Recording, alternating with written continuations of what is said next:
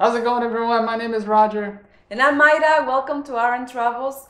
So in today's video, we're gonna share with you must-visit places in your California road trip. We actually road trip California for about 40 days, more or less.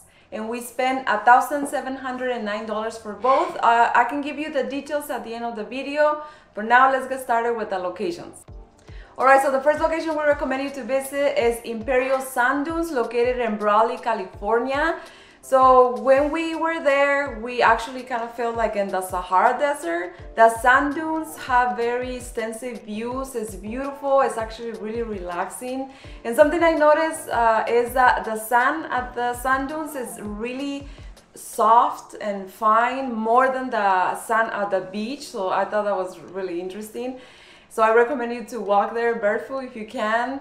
And just a fun fact about this location, some parts of some movies were recorded here, like Jumanji, Resident Evil, and also Kung Fu.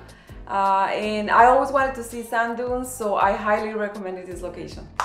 Another place you should definitely visit is the Hamilton Hot Springs. We found this place only because of our friends Sylvia and Mars. They live really close by, so they mentioned it to us. I'm glad they did, because this place is completely beautiful. It's super clean. The co-founders actually clean it once a week, so you could enjoy it. If you go on the weekends, it's going to be most likely pretty full. We went throughout the weekday, and we had a great time. We spent a week there. There's no bathrooms, there's none of that, so go prepared. We were camping in our camper van, so we were kind of equipped. Just make sure if you go there to bring you know, some type of bag so you could carry your trash out. Whatever you bring in, try to bring it back out so we can keep the place clean. Down the street from this hot spring, there's also the, what is it called? Miracle Mile? Miracle Mile? Miracle Springs. Miracle Springs. Both of these hot springs are only about 30 minutes away from Sequoia Park. Speaking of the Sequoia National Park, you gotta go see the third tallest tree in the world. That is a General Sherman tree, which is 275 feet tall and 36 feet wide. So it's huge, and actually a lot of trees here are really big. When you're there, you actually feel really tiny. And it's beautiful to see those trees in person, so highly recommend you to go there. Another thing that we recommend you to do in the Sequoia National Park is a Motor Rock hike. This is a beautiful hike, even though it's paved and it's mostly steps. We went there on sunset and the views are just breathtaking, so I highly recommend you to do the hike if you're at the park as well. So we recommend you to stay about 3 to 6 hours in the park. You need to drive from one location to another one. We had our van, so we were like taking breaks, eating in there. And also the weather, when it's the best weather, is believed to be from June to August. That's when you're gonna find the most pleasant weather, so just keep that in mind. Another place that we visited that we definitely recommend is Joshua Tree. I'm sure you heard about it. We got to spend some time at Garth's place in the Boulder Gardens, and it was a really cool location. We spent a night here in our van. We got to meet Garth and his friends. They're all great people. This is kind of a donation-based spot. There's actually places that you could sleep in, and I believe it's called permaculture. It's, you know, they kind of build small locations that don't affect the land so much and kind of look like it's part of the land itself. And like I said, you could stay in some of these places. We toured one of the locations, and it's beautiful, super well made, super artistic. We also got to take a quick dip in the swimming pool. We took a tour of the sauna, and we got to hang out with Garth and his friends. Everybody so welcoming and such a cool crowd. So if you have some time, make a quick stop there, make a donation if you can, and have a good time. Another place you should definitely visit is Pirate Cove Beach. Now this beach is closed optional, so beware, you might see a few nakeds running around, but it's a beautiful spot, a beautiful beach. There's also a little cave right next to the entrance that's called the Smuggler's Cave or Cove, and this spot's pretty cool as well. You can see the beach on the other side of the cave, and a great spot to take pictures. great spots to watch the sunset, stuff like that. You could actually go down on the beach through another area, but we decided to go to Pismo Beach and watch the sunset there, and we had a great time. Don't forget to hit that like button, guys. It helps us out a ton. If you're liking it so far, give it a thumbs up. And subscribe to our channel. We have a lot of travel guides to help you on your travels. So yes, thank you. Back to the video. And the next location that you must definitely include in your California road trip is San Diego, California. So Roger and I actually lived there for about 7 years. So we have a lot of recommendations. We don't have a lot of videos, but we have a lot of recommendations. So some of the ones that you must definitely go to are La Jolla Cove. We recommend you to snorkel there. The snorkel is really nice. And the beach is small, but it's really beautiful. We also recommend you to do a quick stop in the Chicano Park. This is a historical landmark under the Coronado Bridge. So definitely recommend you to visit. Also go to downtown. You're gonna find really good Mexican food in there. And Old Town, you mean? Old Town, I mean, yes, Old Town. I was already thinking about the party places. If you like to party, or you're looking for a weekend location, definitely go to downtown. Also, Pacific Beach is really fun. That's actually where Roger and I met, in Pacific Beach. We lived in Ocean Beach, which we also recommend you to go there. Every town, it has its own ambience, environment, so it's really cool to see and experience. So go to Ocean Beach. Also there's Mission Beach, which is a different crowd, and it's fun to visit. And Roger used to surf, so where are the best surfing beaches there? Yeah, I mean, if you're looking for surf, you make a stop at Black's Beach. Also, I guess Sunset Cliffs. That's one of our favorite locations to watch sunsets. It's beautiful. Sunset Cliffs has great waves depending on the time you go. And then you could surf at Scripps and PB, any other area if you're just want to make a quick dip in there. That's it. So yeah, so definitely go there. If you're going there, if you're looking for like restaurant recommendations, ask us, because we have a lot of recommendations for those. But and the best time to go, it's summer. The times are like July, August, September. Those are the best months to visit. I also want to recommend to make a quick stop in Temecula, California. This is a wine tasting city. That's the reason I thought we were going there, but Roger surprised me with a hot air balloon. It was a sunrise hot air balloon. It was $299 per person. I think it's a little bit pricey because I'm a budget traveler, but I gotta admit that it was a really nice experience. I'm gonna leave you the website here so you can find more details about this hot air balloon. Another place you should definitely not miss is going to check out the Hollywood sign, the famous Hollywood sign, but with a twist. Hike up to it like we did. We hiked, and you get to see it from up close. The hike is about 3.5 miles. Make sure you wear comfortable shoes, bring enough water, and it's a great experience to do. We also have a little video of the 3 hikes in California. I'm gonna post it up here so you can see a little bit more detail about that hike. If you're in Hollywood, I also recommend to do the Walk of Fame. It was fun walking around looking for our favorite stars, so I recommend you to do the same. And only 50 minutes away from there, you can do this beautiful hike. It's a waterfall paradise, so recommend it. Alright, and the next location is a very unique location. Not a lot of people have been there. Actually, from the people we know, I don't think nobody's been there. I'm talking about Catalina Island. So Catalina Island is nearby Long Beach, and we actually went from Dana Point and we took a ferry to Catalina Island. It was $70 round trip for one person. We went on Roger's birthday. We don't have videos, but I have some pictures. And we camp in Gulch camp for $60 a night. And it was really beautiful. One thing I remember is that we actually snorkel in the island. We also experienced a beautiful sky with stars. So highly recommend you the island. And they also have bisons in here that you can see. We didn't do the tour, but we highly recommend you to visit Catalina Island. I'm gonna leave you the link, the website, so you can find more details on how to get there. If you're unable to stop at Catalina or go to Catalina Isla, I recommend you to make a quick stop in Laguna Beach. This is a beautiful beach to watch a sunset. That's actually one of the main things I recommend you to do. One of the California beaches is to watch one of these beautiful sunsets. Roger and I used to go to Laguna Beach.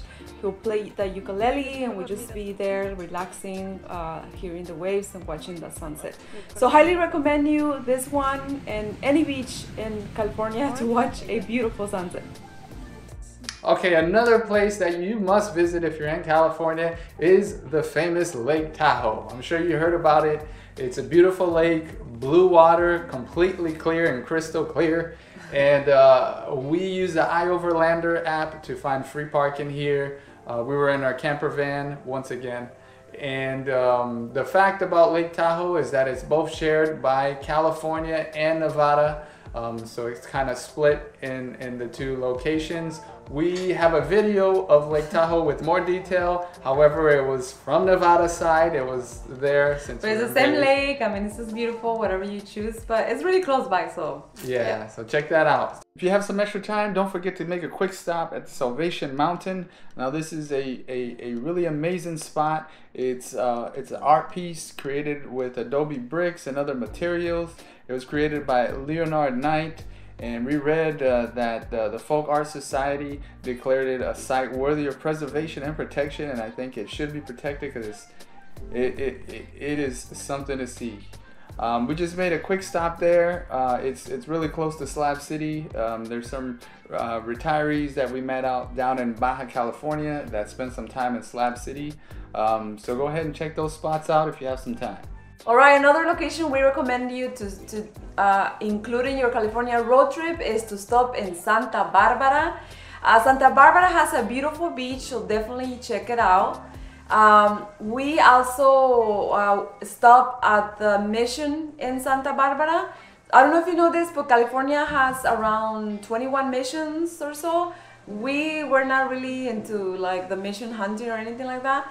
However, Santa Barbara downtown area we recommended. There was at that time we visited, there were some pianos. Roger got to practice a little bit, and it was fun. We actually watched this little girl who she was like a pro. She was playing the piano, so that was fun. But one highlight when we visited Santa Barbara is that there was a powwow.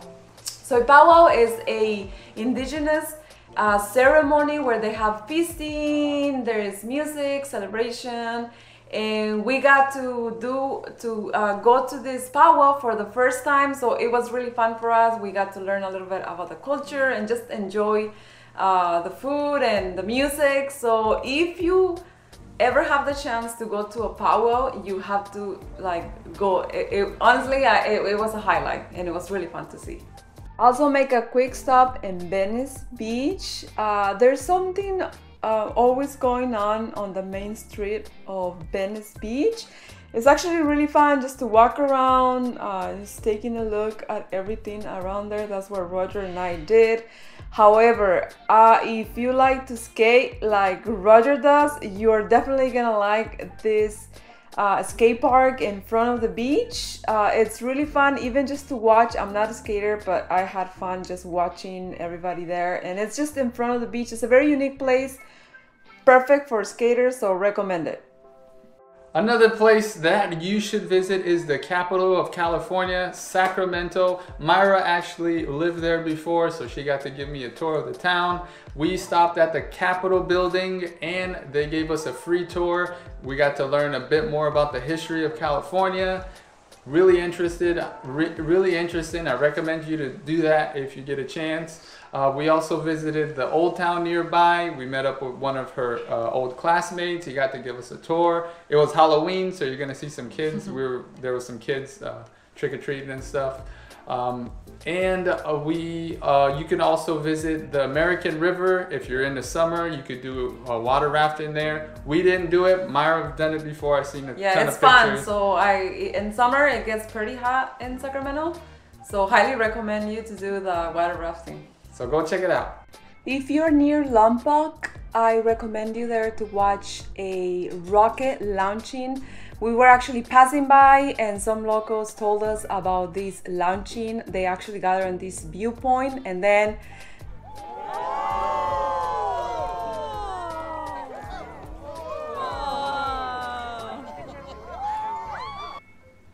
yeah, so this was our first time actually seeing a rocket being launched. It was an amazing experience, very thrilling. So I highly recommend it to do it if you're in near Lompoc. And I'm gonna leave the website here so you can check the schedules for their next rocket launching. And of course, we cannot forget the epic road trip in California, which is the Big Sur road trip. So in Big Sur, in this road trip, you're gonna find some amazing views of the beach. It's really beautiful just to drive and being in your car.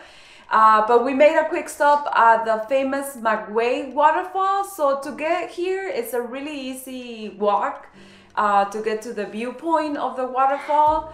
It's beautiful to see because it's next to the beach. It's small but beautiful. We wish we could go down there and like take a quick dip, but you can, it's just to see. Also on the road trip, of course, you must have heard about the Bixby Bridge. It's amazing. Roger and I made a quick stop. At that time, Roger was playing the ukulele. I was drinking tea. It was cold, so I remember that. And the road trip, we didn't stop there, but there is actually a castle, Hart's Castle. It's $20 the entrance. If anybody's interested, you can include it on your road trip if you have some time. We didn't, but I just wanted to give you that information. Also, on the road trip, we did a beautiful hike that Roger always remembers. This hike is called Soberanes Trail. This hike, actually our friend Julieta, she's the one that took us to this hike because we never done it before. It's beautiful. When you get to the top, you kind of feel like on the clouds because you have this beautiful view of the beach and you feel like above the clouds, so highly recommend it. And also, I used to live nearby in Castroville. This is like the artichoke place of the world. If you want to try some artichokes, we have a place to recommend. There's a restaurant and you should go and try some out. Another place that you should definitely make a stop at is the Pigeon Lighthouse. This lighthouse was built around 150 years ago. The shipmen down the coast of California. Really cool to see. We made a quick stop there and it was worth it to us. I also recommend you to stop in Santa Cruz. So Roger is a surfer and winter has great waves here. Just make sure that you have a whole suit because it's really cold, but it's really beautiful. In Santa Cruz, there's also the beach boardwalk. It's fun in the summer. So if you're around the area, definitely go there for a quick stop. Another place that you cannot miss is Yosemite. Yosemite is the place where they have all the waterfalls and the beautiful hikes. We went with our friends Julieta and Keith. You could actually camp here. You just have to really book in advance because it gets full really quickly. Our friends rented a cabin. We had our camper van, so we just stayed in our camper van over the nights. And it's an amazing place. We got to do a few hikes. So there's a ton of different hikes that you could do here in Yosemite. We did the Vernal hike. This hike is a little difficult, so it's good for you to go prepared with hiking shoes. Depending on which time you go, make sure you bring warm clothes. And when you reach the top of the waterfall, you could see it from the top, of course. You could see it at the edge where it falls. We went around fall. If you go around spring is when you will see it at its full capacity. We got to eat some good lunch up there that our friends made for us, and just enjoyed the view. One tip about doing the Californian hikes here in Yosemite is that they're really far in distance, so there's actually like an internal bus that you can take to go from one fall to the next. Also, dogs are not permitted on the hikes. I don't know if you know this, but there's bears in Yosemite, so don't bring your pets on the hikes. Just wanted to mention that because I know a lot of people have pets and I think it's important to know. All right, and of course, you must definitely make a quick stop at one of the epic cities of California, which is San Francisco. So in San Francisco, we recommend you to stop at the Palace Fine of Arts. And here is a free location. You can go there. It's a beautiful place to take pictures. I would even recommend you to bring food and have like a picnic just to enjoy the view. Also, we recommend you to go to the Lombard Street. This is the street you see on movies all the time. This is like the zigzag street. We actually parked the car. We walked down the street and just to see the view from the bottom of the street. And we also drove just to have that experience because it's really a zigzag street, so it was kind of nice just driving there. Of course, you have to drive through the Golden Bridge, the San Francisco Bridge. This time that we went, we didn't do it because we already had gone there twice. One quick tip about driving through the bridges in San Francisco is to bring cash. If you don't have cash, they're gonna send you the payment via mail. So if you're just visiting, I think it's really important just to bring cash so you pay the tolls. So that was the US part of California, but if you want to visit the whole California, you have to do the Mexico side as well, the Baja California. And we also have a tip up here. There's warm beaches down there. There's a ton of stuff, and that will complete your California journey. All right, so as I mentioned at the beginning, we spent $1,709 for both for about 40 days road trip in California. So now I'm gonna tell you all the details so you can better plan your road trip. So we spent $661 on gas, $603 on food, $225 on restaurants. We spent $22 on gym. And this was because that was our main place to shower and stay clean. Yeah, and that was Planet Fitness, so it's a great. Yeah, it's an affordable option if you're doing a road trip in a van, if you're sleeping in it and stuff. And also, we recommend you to get the annual pass for the national parks. They're $80. Otherwise, you pay around like $35 each. So it's more convenient to just pay the full pass for the whole year, which is $80. Also, we spend $4.95 and $2 on something else. So yeah, that's how we spend our money. So hopefully this helps you better plan your road trip in California. If you have any questions about any of the locations, let us know in the comments below. And I hope you enjoy your road trip because it was beautiful. Yeah. Check out the other videos. We have a few linked up here, but check out our channel. You can see a lot of other tips. Yeah, so subscribe and we'll see you in the next video. See ya. Bye.